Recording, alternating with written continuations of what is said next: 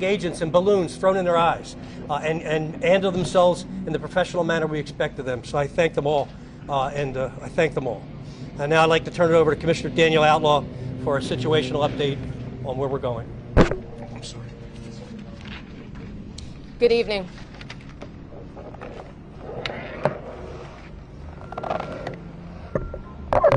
This afternoon, thousands of conscientious demonstrators exercised their First Amendment rights at City Hall and later at the Art Museum. At its peak, approximately 3,000 demonstrators were present at the Art Museum. They exercised their constitutional guarantees passionately, but also very peacefully. We appreciate their voice and the lawful manner in which they expressed their anger and frustration over the tragedies that continue to take place all over the nation. However, later in the afternoon and into the evening, others converged on Center City and committed numerous acts of vandalism and violence. The actions of those persons were unlawful and were not in furtherance of any noble or ethical issue or cause. At this point, we are able to report that as a result of the unlawful events that transpired, 13 police officers have been injured, either while attempting to control crowds, make arrests, prevent property breaches, and other acts of vandalism, and also as the result of liquid and solid projectiles being hurled at them. These incidents occurred at 5:00 p.m. at 1401 JFK, 5:15, thank you, at Broad and Arch, 5:50 p.m. at 15th and JFK, 6:40 p.m. at Broad and Arch. There were also injuries to civilians. We will be able to provide numbers in a future update. At least 4 police vehicles were set afire, including 1 Pennsylvania State Police vehicle. At least 9 total fires were set to either vehicles or structures. There were also numerous incidents of looting along the West Walnut and West Chestnut Street business corridors. At this point, we know of at least 6 arrests that were made along with CVNs issued. In addition, throughout the afternoon, we have requested mutual aid support from Bucks and Montgomery counties, Abington Township, Pennsylvania State Police, SEPTA, and various local universities. Moving forward, as many of you are aware, an 8 p.m. curfew has been implemented citywide, which means beginning at 8:00 p.m. through 6 a.m. tomorrow, only persons with essential duties will be permitted outdoors. This measure is being taken to expedite the restoration of peace and order, which is what we are calling for. That is what we need, peace, calm, and order. And it will take a unified, collective, and consistent effort to accomplish this. We will continue to provide updates throughout the evening as conditions dictate. Thank you. I'm going to call up Mr. Brian Abernathy. Oh, Congressman Evans, I'm sorry. Sir. Thank you very much. Thank you, Commissioner, and thank you, Mayor. I thank both of them because I'm a long-time Philadelphia resident. My entire life I have lived here in the city of Philadelphia. And this is a great city with a lot of great people. And there are challenging times. And we're willing to stand up and take those challenging times on. It is not acceptable to be destructive in the city. People do have a right to protest. This is where Independence Hall, and this is where it all started at. And we recognize that more than anyone. We recognize that people fully have the right to take that lead.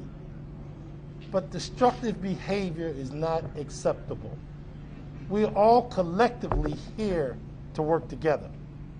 Yes, to deal with those who are not doing it properly, but also for those who are willing to do it properly. So I stand here with the mayor and the police commissioner, from the clergy, from my other colleagues, to say that we cannot accept that kind of behavior. So we're prepared to work together. We're prepared to deal with those who have issues. We want to work with them. There's a way to do everything. And the fact of the matter is, being destructive is not the way. So we all are here together to send a message that yes, we are the city of brotherly love, and sisterly affection. And we live by that meaning and that definition. So I share with you, Mr. Mayor, Madam Commissioner, that I, as one person who lives in this city, not so much with the title that I have, but just to work with all of you to make a difference. I thank you very much. You're welcome.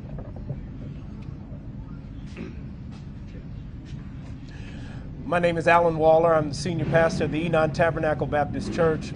We're here because we love the city of Philadelphia.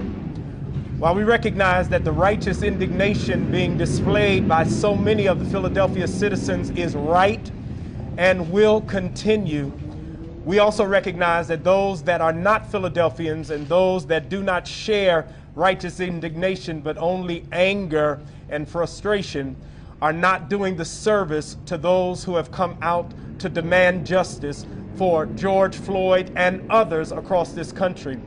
And so while we recognize that a curfew needs to happen, we recognize that Philadelphia is best when we are all free. And we will all be free to continue to protest, to continue to lift up and fight for justice when the very few persons that are not from here are taken care of and removed from here. So we affirm the actions of our mayor and the actions of our police force, and we affirm all of those good citizens of Philadelphia who will continue to come out and continue to fight until justice is seen in this country.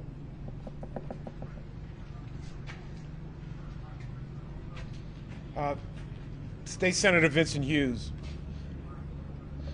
So one of the most wonderful things that we were able to witness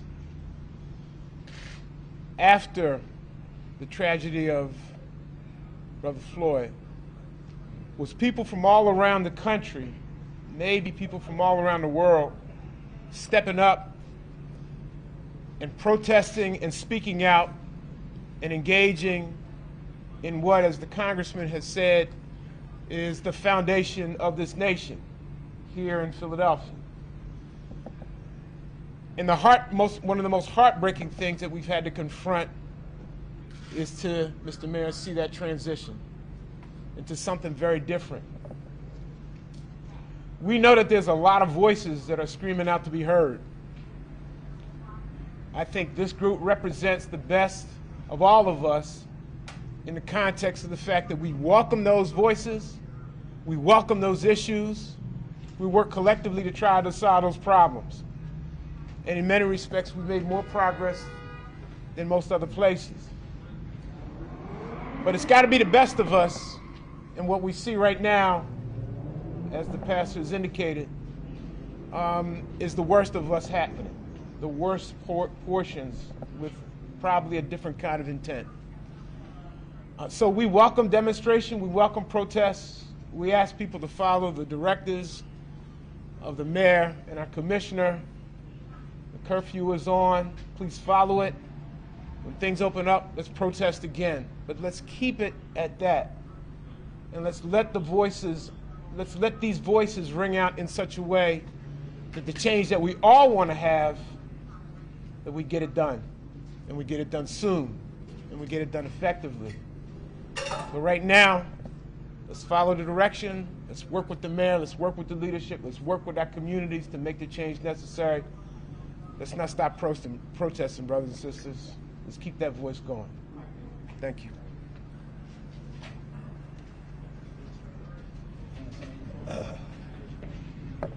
Good evening, State Senator Sharif Street. And I want you to understand, I was at the march and marched earlier today with my daughter, and it was peaceful. And people rightfully stood up and expressed righteous indignation at the fact that George Floyd was murdered in Minnesota, not by one, but by multiple people who helped and assisted, and all of those people should be charged. And all of those people should go to jail. And nothing that I say today is in any way going to am I disagreeing with those who have protested and understand that a wrong thing happened. It is not the first time it happened. Eric Garner was murdered. People are murdered by sometimes people who wear police uniforms. There are people who are murdered by people who don't, and when people commit murder, they should go to jail, they should be incarcerated, they should be locked up. But there is no sense in folks tearing up our city because something happened there. And I will submit further that it is my belief, and I'm speaking for me, not the mayor, the police commissioner, everybody else, but I believe that some of the people who came down there came because they wanted to change the narrative from people came out to peacefully protest and express their righteous indignation about the fact that this country has an obligation to hold folks accountable to the narrative that everybody who was down there was rioters. I don't believe that the organizers intended that to be there, and I don't believe that the people who called destruction intended to bring justice for Brother Floyd. I think they intended to distract from the issue of justice for Brother Floyd. And for all of you who are truly believe that we need to be calling attention to the injustices that were done, what you need to do is continue to peacefully protest, but do not engage in activity that will allow others to change the narrative and distract us from what's really going on and what's really happened that was wrong. Because the real injustice is what happens when people are murdered and not held accountable. And other people wish to distract us from that narrative. They wish to take a peaceful protest that had white folks and black folks, Asians, Latinos, Jews, Gentiles, Muslims, Christians, all walking together, gay, straight, cis, trans, all saying that they understood that this country needed to do better in this situation. And it wasn't the first time, and it's not the only time.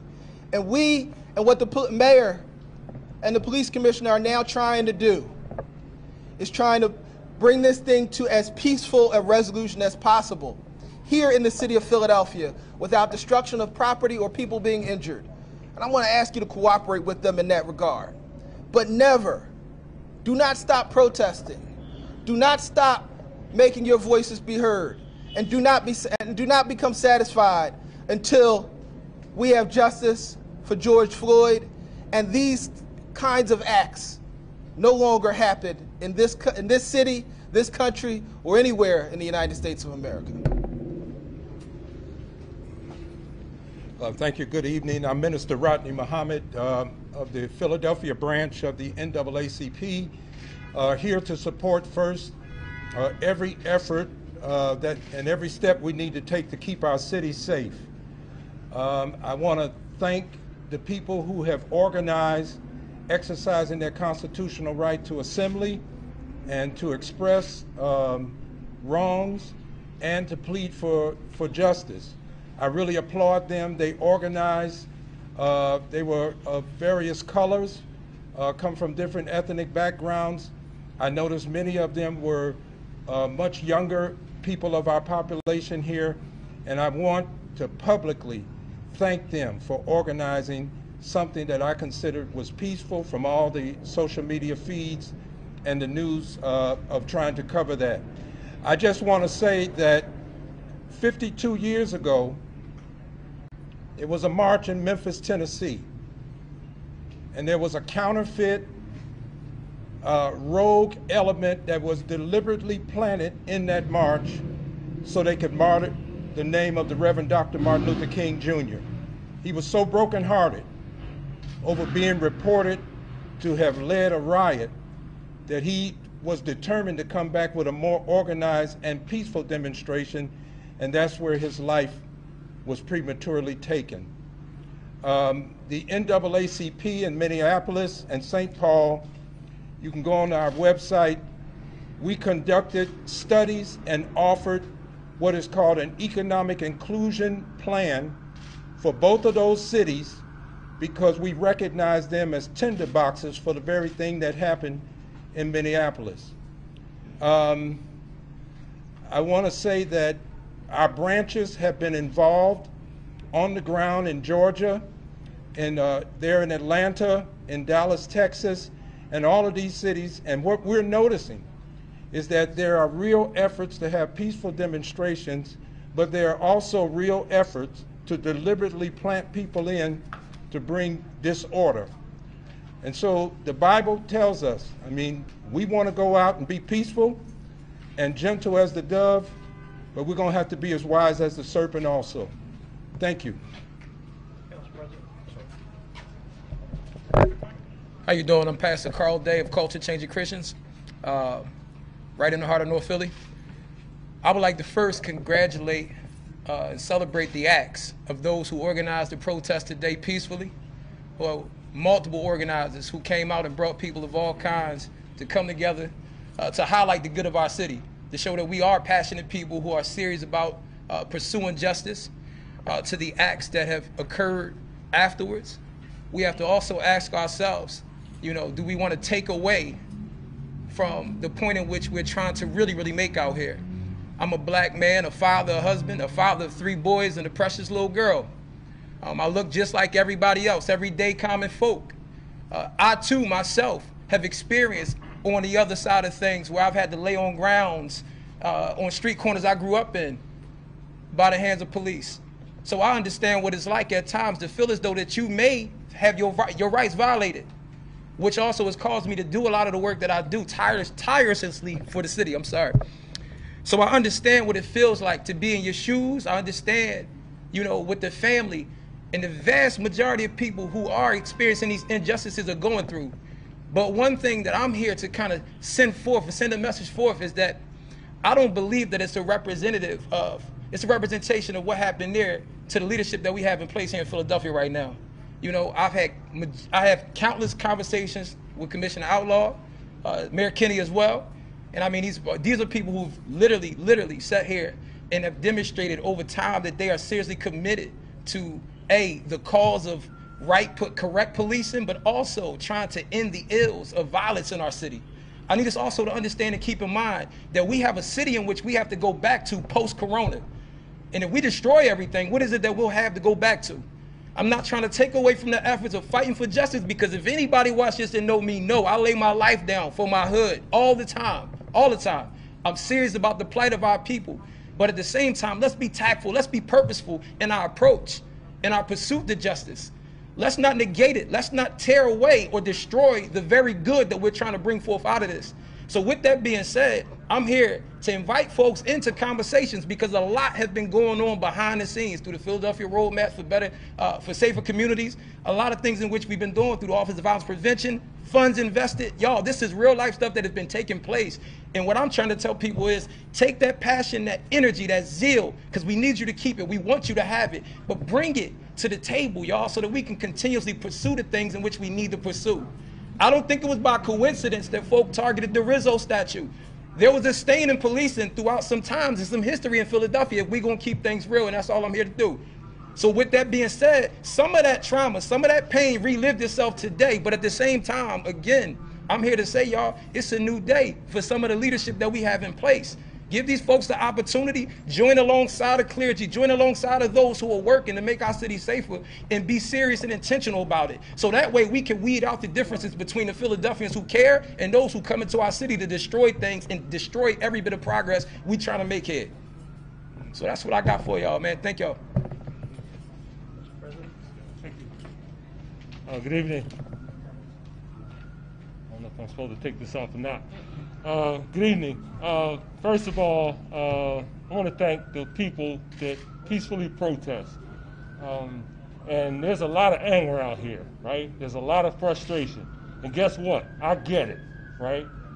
I've been a black man all my life that grew up in the heart of North Philadelphia. Trust me, I get it, right? Back in the day when there were no rules on the street as it relates, there was no police advisory council. I get it, right? But the simple reality is today in the city of Philadelphia, it's different, right? Today in the city of Philadelphia, we have done a lot of things to try to make it better for everybody, right? And I understand that as we talk about the new normal can't be the old normal, all right? It can't be the old normal, because with the healthcare disparities that have been magnified as a result of the pandemic, the issue about the lack of affordable housing that does not give you asthma, right? The issue with respect to lack of access to healthy foods, All of that has to be a part of the reset, as we call it, in the new normal. But today, we cannot destroy our community. I saw a Target being attacked in Minneapolis, and Sharif knows about this. We've been trying to get a Target in North Philadelphia for 15 years, right? So trust me, do not burn down your own house. That is never a good thing. Do not burn down your own house. So I'm asking people, please be safe. The people that we represent, please do not be out on the street, because there's a possibility that either you or someone else may get hurt. So we're asking you, tone it down. We understand the frustration, but let us work through this and let us have healthy conversation about what we need to do moving forward. I love my city. Does it have its pimples and its bumps and bruises? Absolutely. But I love my city, right? Because I've lived here all my adult life, all my life, right? So please do not destroy our house. Thank you all very much. We got to do what we got to do. And please, everybody, be safe. Be safe out there, all right? Thank you. Good evening. My name is Reverend Dr. Wayne M. Weathers. I am the second Vice President of Black Clergy in Philadelphia and Vicinity. I stand here representing our President, Pastor Robert Collier. Just to make it brief, nonviolent protest brings about peace. Violent protest brings about disorder. If you really want justice for George Floyd, think about his family. His family would not want disruption going on in the midst of his death. You cannot allow outside agitators to come in to take away from the message of an unjustified act. God is not the author of confusion, so do not allow confusion to take place in the city of brotherly love. So in conclusion, let's unite for peace. Let's stand against disorder. Do not allow anybody to take away from the message, because that's what it's designed to do. Take away from the message of the unjust action that was committed against George Floyd. We stand with you. We stand for peace. We stand for justice, and we condone disorder. Thank you. Brian Abernathy, Managing Director. I just want to thank all of our political and religious leaders who are with us tonight, and we're happy to take a few questions. How many people were arrested? Well, the number has since changed. So the number that I gave you earlier is not accurate. So Sekou Kinaru is here. We'll have to give you that updated information. What are they being charged with?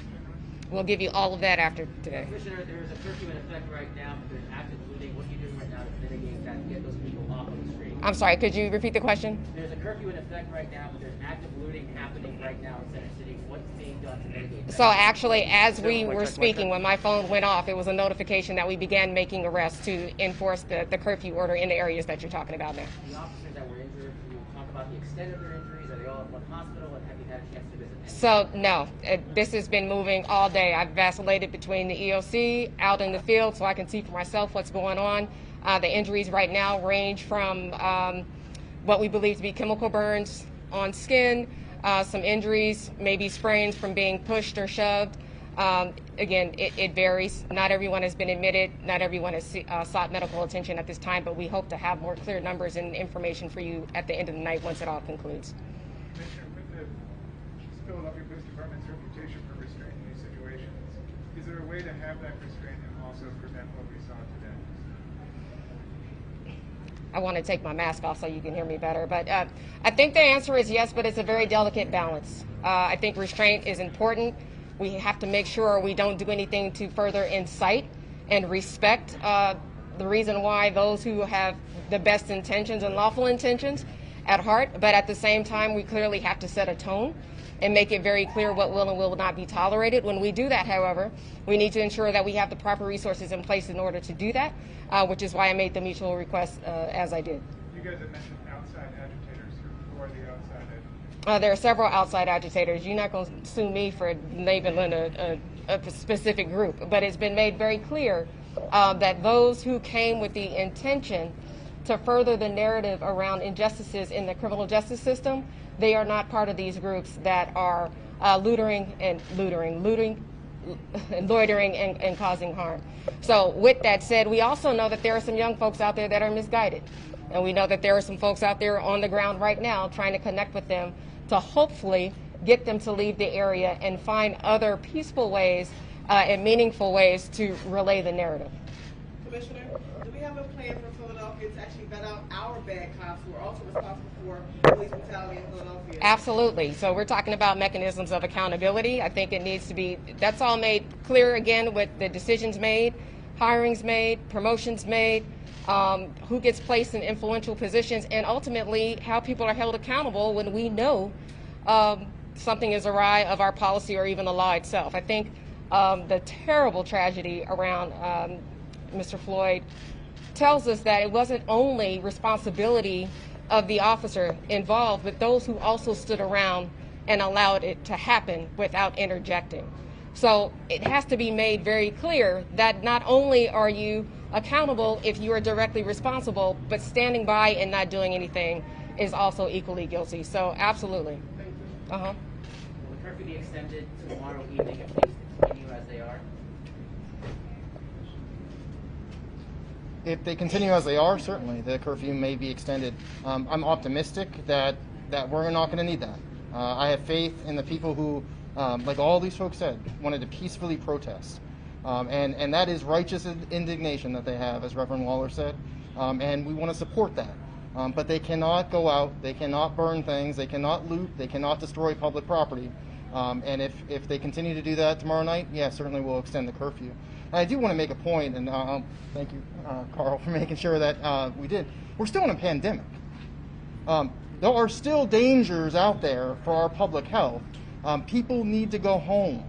They need to be with their families. They need to stay safe, and they need to protect each other. That's how we're going to get through not just tonight, that's how we're going to get through the pandemic, and that's how we're going to get through every crisis that Philadelphia has faced. Mayor, can you talk about how your day unfolded? Well, the reports we were getting from the initial protest were very positive. Lots of diverse group of people, lots of different types of people, families, kids, and strollers. I mean, everything seemed to be, the 8-minute kneel that they did, 45-minute kneel they did at Dilworth Plaza, and then the march out to the art museums. Everything, all the reports we were getting, everything was fine.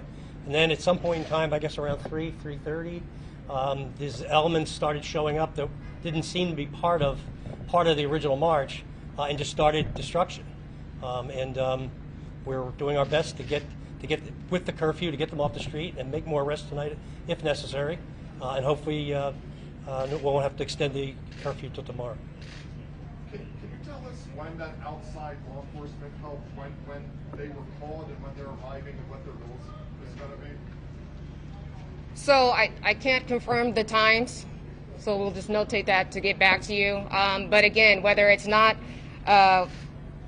generally when we ask for mutual aid, the preference is that we put them in fixed security posts to assist with critical infrastructure, so we can have all of the PPD specific resources, not only one available and most familiar with our policies, how we operate since we train together, but to really free up our PPD resources so we could be the ones that are directly hands-on and upfront with demonstrators as needed. Worst case scenario, you might see, if we need to, outside agencies going hands-on as well. But it really is to increase the numbers that we have to allow us to be not only more visible, to spread apart because we have a lot of ground to cover, and really do whatever is needed at that time. So are they going to stay for tomorrow, or was it mostly for today? It's mostly for today. However, given the tone of tonight, we're definitely putting a lean forward to make that ask so we can be prepared before anything starts again.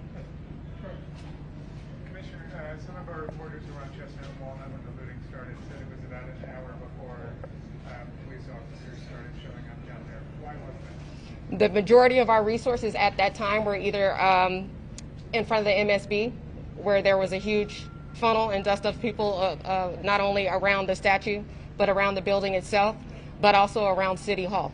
So it was the amount of time needed. Unfortunately, it took an hour to gather up additional resources and get them down there. All right, folks, last question. If these protests persist, will you guys be doing anything differently in terms of manpower? Absolutely. Yes. There would be more before it starts and for a long continued period. Mayor, can you lastly just talk about your sort of instructions for your city? This is the last question, guys. Okay. I had already said it once. I mean, it's very disappointing and very upsetting to see your city go through this, but I know there are other cities around the country that are going through similar situations, Chicago, LA, and some of the cities in the Midwest, and it's disappointing. But I will say this again, it's been said a few times already, the people that were doing the actual protests were not the problem. The people who were actually marching for a purpose were not the problem. It was this ragtag group of people who were destructive folks, who are doing the things to our officers, to the buildings, setting cars on fires, those type of things. So we will get through this. We will get cleaned up. We will get secured, and we will move on. Thank you all. Thanks, everybody. Thank you all. All right.